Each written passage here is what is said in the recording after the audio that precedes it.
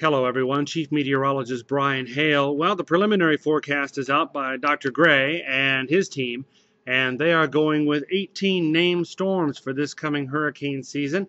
That is anything with winds 39 miles an hour or greater. 9 of those named storms could very well become hurricanes with winds of 74 miles an hour or greater. 4 of those 9 could be major hurricanes with winds of 111 miles an hour or greater. As you can see, the average year would yield 12 storms, 6 hurricanes, 3 of those major. So that looks to be an above normal forecast. Thursday's forecast for the Rio Grande Valley: 78 along the coast, low 80s through much of the valley, with the mid 80s out west. Rainfall, we're still hurting, and that's for certain. As a look at a seasonal snapshot here since March 1st has us more than an inch and a half, inch and 3/4 for Harlingen, nearly an inch and a half for Brownsville, and more than an inch and a quarter behind for McAllen.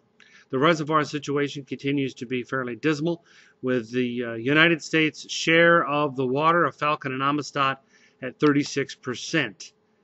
You look at the overall futurecast for the nation, and you can see the big storm system everyone's been talking about continues to move east across Arkansas and the Mississippi, while the tail of it moves through the valley, already moving through the valley, and pretty much leaving in its wake clearing conditions. We do still have the immediate possibility of an overnight shower or thunder shower into early Thursday morning, but for my money, it's just going to continue to clear out.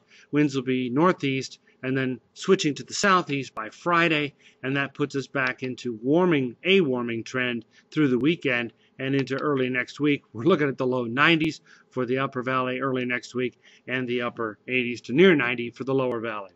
That's a look at your 24/7 forecast.